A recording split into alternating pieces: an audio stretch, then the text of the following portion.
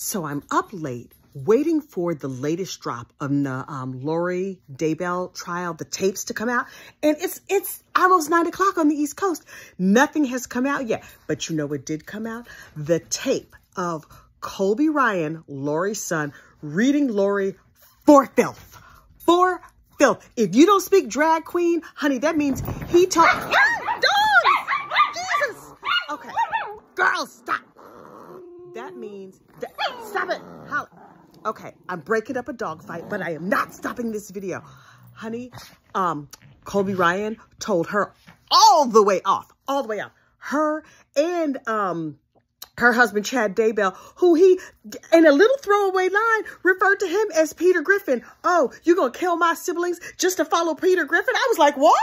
Is that his new name? He's no longer the potato. He is Peter Griffin. Colby Ryan, I am here for it. He broke it down so it could forever and ever be broken down. He told this woman everything that was on his mind and everything that was on all of our collective minds. And Lori was like, you don't understand. You don't understand. And she went from playing the victim to laughing to being defensive. And she was yelling and he was yelling. And then you could hear on the tape in the background, he was crying. Word on the street is that there in the court, Lori got her a cry angle. One of those little tissues that you just dab in the corner.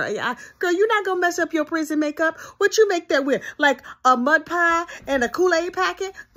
Your makeup is going to be fine. You're not going to have to worry about it, though. You in prison, you going to stay in prison. You go into prison for life. When your flesh and blood, your own child, gets on the stand like that and just tears you down and for God and all the world to hear, oh, no, child.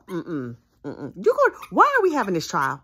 I keep asking this question. Why are we having this trial? The only trial that's going to be worse or better, however you look at it, than this is old Peter Griffin, Chad Daybell. I cannot get over the fact that Colby called him Peter Griffin. Did everybody pick up on that? Did you hear the call? Gone over to Court TV or East Idaho News or whatever?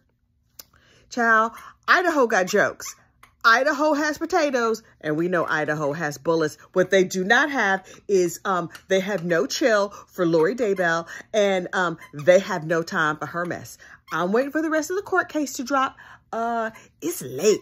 I might have to listen to it in the morning, but y'all have a good night. But I am dying to hear what else Colby had to say on the stand. Oh, he's cute too, but he's young enough to be my child, so I'm going to leave that alone. Y'all have a good night. Bye.